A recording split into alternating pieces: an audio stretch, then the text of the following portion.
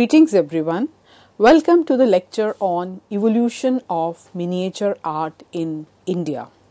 This lecture is part of the ongoing series that we are continuing, that is Introduction to Art in the Indian Subcontinent. We have discussed the evolution of miniature art, especially from Akbar's times onwards. And going back, one can say that the artists of the Mughal atelier creatively assimilated the three styles that were indigenous, Persian and European. And as a result of this, the Mughal art school became a melting pot of vibrant styles of its time, yet it developed in a distinct way. Jahangir in Darbar from Jahangir Nama, which is attributed to Abul Hasan and Manohar, is an excellent painting which has been dated to around 1620.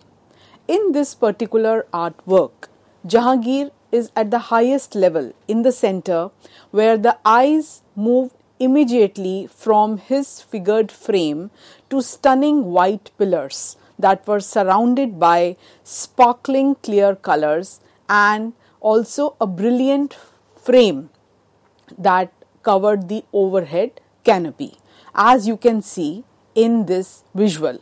This is a visual of Jahangir in Darbar, and you can see how cleverly the details are captured in this small frame.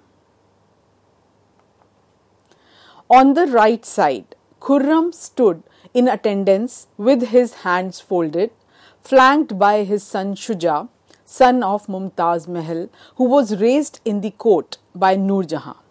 The courtiers who are placed in this painting according to their ranks are easily identifiable, as their portraiture is perfect and realistic. A Jesuit priest who had his name inscribed to aid easy identification is also depicted, as he stood with other known nobles in the audience. Elephant and horse add to the ceremonious importance of this event, as the hands are raised and heads bow to salute Jahangir. Another important example that one can give is that of Jahangir's dream, dated between 1618 to 22 by Abul Hasan, given the title Nadir al-Zaman, meaning the wonder of the age. This particular painting refers to the emperor's dream, in which he was visited by Persian Safavid emperor Shah Abbas, who was his rival and who possessed the much desired province of Kandahar. Interpreting it as a good omen, he had the court artist Abul Hasan paint the dream, as you can see in this visual, that is of Jahangir's dream. In this specific painting, one can also analyze political fantasy, because the presence of Jahangir is quite dominating in this composition. The Persian Shah appears weak and vulnerable as he is embraced by Jahangir in Darbar. And Abul Hasan and Manohar, they both are supposed to have made this visual dated around 1620. Both the kings stand on a globe, and between them they hover over much of India and the Middle East. Once again, I am sharing this visual so that you can recollect all the important points that have just been shared with you. As you can see on the screen right now, you can clearly see that how Jahangir seems to be in a more dominating position, whereas the other ruler is shown in a more subservient position. Also, there are two animals that are shown in the painting, and here also the symbolism of their depiction is very important. The powerful lion on which Jahangir towers and the docile sheep on which the Persian Shah stands, sharing a magnificent resplendent golden halo of the sun and moon, held by two winged angels, they are quite indicative of being inspired by the ongoing European art motifs as well as several imageries in the Mughal court. In the painting, Jahangir enthroned on an hourglass that was made in 1625, symbolism is creatively applied by the court painter Bichitra, who can be seen on the emperor's right hand holding a painting in his hand, which again probably was his offering to the emperor. Persian calligraphy adorned the top as well as bottom, which in verse said that the Shahs of this world may stand before him, as Jahangir prefers to have the dervishes. Portrait that resemble the Ottoman Sultan King James I of England also stands on the right hand with gifts for the mighty emperor. So, when we talk about the use of perspective in painting and also several other features like the shading or the presence of light and shade in the painting, or use of horizons, a use of three-dimensional effect, foreshortening, all these came to be imbibed as a result of European influence in Mughal art, which became all the more visible from the time of Jahangir and Shah Jahan. So when we talk about Shah Jahan, who succeeded the throne in 1628, with this he not only acquired a politically stable empire, but also developed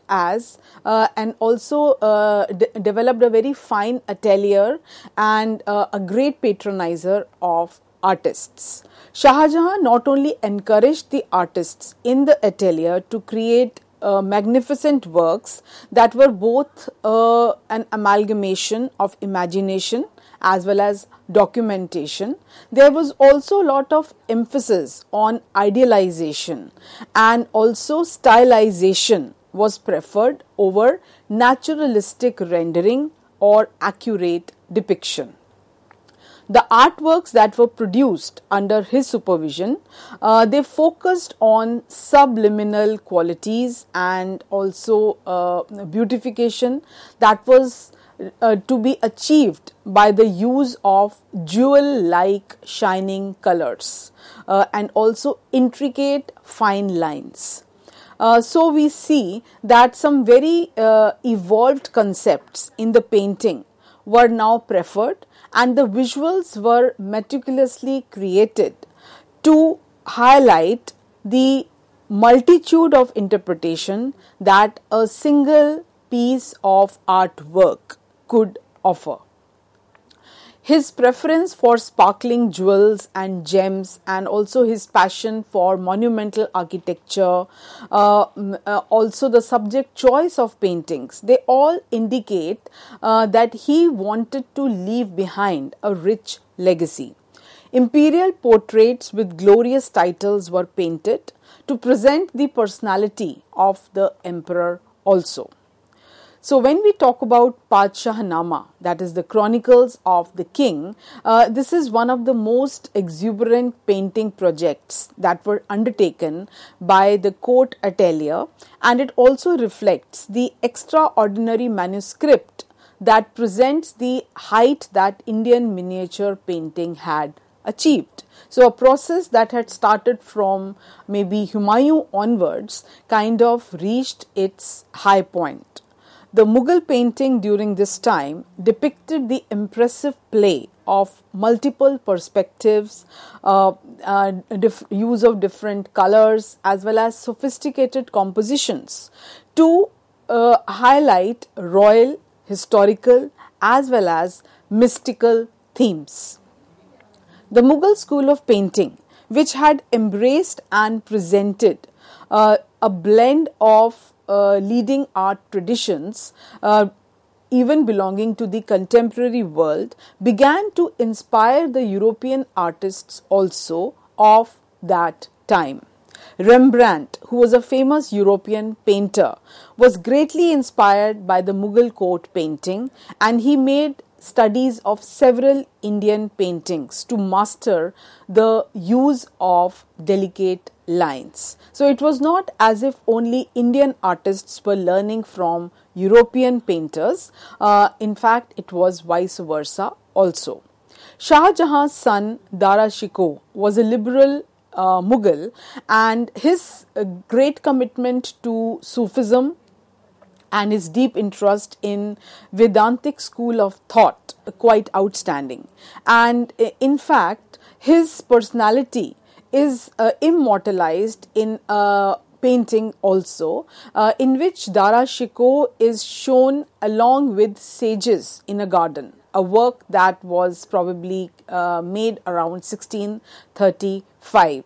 And in this painting, the most important theme that emerges is that how Dara, a scholar who knew many languages, was always amongst scholarly men. As you can see in this visual, Dara with sages. In fact, Dara also commissioned a special album of painting to gift his wife.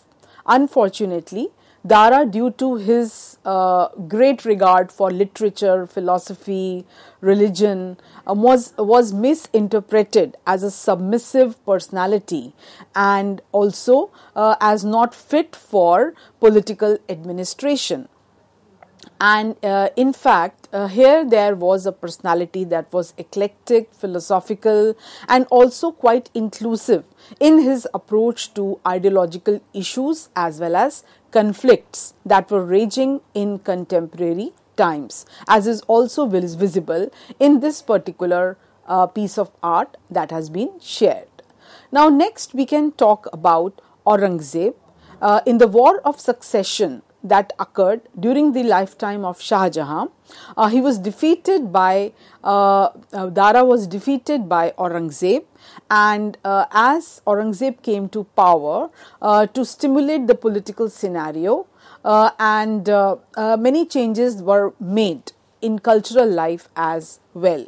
Later, Mughal painting, due to the gradual decline of state patronage, many highly skilled artists left the Mughal atelier, and in fact they were welcomed by provincial Mughal rulers. And these rulers imitated the Mughal royalties and wanted to recreate in paintings the glory of their dynasty as well as specific events of their court. So, the new political environment, unsettled regional kingdoms, and also the threat of English ascendancy changed the art scenario of India in 18th century. The painters thrived to suit the changing patrons, their aesthetic concerns or choice of subject matters as well as visual language underwent transformation. Eventually, the Mughal miniature style converged into other styles of the provincial as well as company school. Now, if we talk about the process of Mughal painting, most of the paintings that we have seen were parts of manuscripts or royal albums, that is, they constituted the visual and the text that was shared in a given format. And for making book painting, specific processes were adopted. For example, there were sheets of handmade paper that were prepared and they were cut to match the size of the manuscript. Then designated space was left for the artist to fill it with a suitable visual composition. So therefore, it was decided beforehand only that this particular theme needs a visual composition, and hence a blank page had to be left for that. Then the pages were ruled and filled with text. Once the text had been written, it was given to the artist, who would then compose a visual representation of the text. The artist would then begin from the stage of making the composition, that was tarah, to portraits, that is chehra nama, to the final stage of coloring, that was rangamizi. And this also involved great information and detailing as far as color and technique of Mughal painting was concerned. The Mughal paintings were made on handmade paper, which was specially prepared for this purpose. The colors were more or less opaque, and they were obtained from natural sources, either by grinding or by mixing pigments to get a perfect shade of color. The paint was then applied using different kinds of brushes, which were made of hair of squirrels or kittens, and there were specific workshops where painting was a team effort, in which there were a group of artists who would participate. So some of them would be doing drafting, drawing, grinding, and filling in of colors. So what we can say is that the Mughal miniature painting involved lot of collaboration as well as specialization, adding of detailing, and the artwork produced during the early Mughal phase was collaborative efforts of this team of artists, and each one, based on his specialization, would undertake specific aspect of the painting, whereas the other tasks would be delegated to specific artists. There are several records which also tell us that the artists were given incentives as well as increments in their salary according to the kind of work they did. The recorded names of the master artists also inform us of the position that they enjoyed in the royal atelier. Once the painting was complete, a gate, a gemstone, was used to burnish the work, to set the colors and give desired radiance or glow to the painting. Some of the pigments and colors achieved from those were like vermilion from cinnabar, then ultramarine from lapis lazuli, very bright yellow could be attained from orpiment. Shells were grounded specifically for making white, and lamp black was made from charcoal. Gold and silver powders were also mixed with colors, or they were sprinkled to add extravagance to any piece of art. Another example that one can give is that of Noah's Ark, which is from a dispersed Diwan-e-Hafiz painted manuscript of 1590. In this, there is use of subdued color palette, and Prophet Noah is in the ark, which is carrying animals in pairs so that they may continue to flourish and procreate after the threatening flood that had been sent by God to punish humans for their misdeeds, as you can see in this visual of Noah's Ark. You can see lot of movement, lot of instability, lot of chaos also that is visible in this particular piece of art in order to indicate catastrophe. In this painting, the sons of Noah are in the act of throwing Iblis, that was the devil, who had come to destroy the ark. So the use of pure white and subtle shades of red, blue and yellow was deliberately made. And the vertical perspective also infuses the painting with a heightened element of dramatic energy. So having discussed with you some of the examples of Mughal miniature art as they evolved under different emperors, one can say that Mughal miniature painting was constantly evolving. Thank you.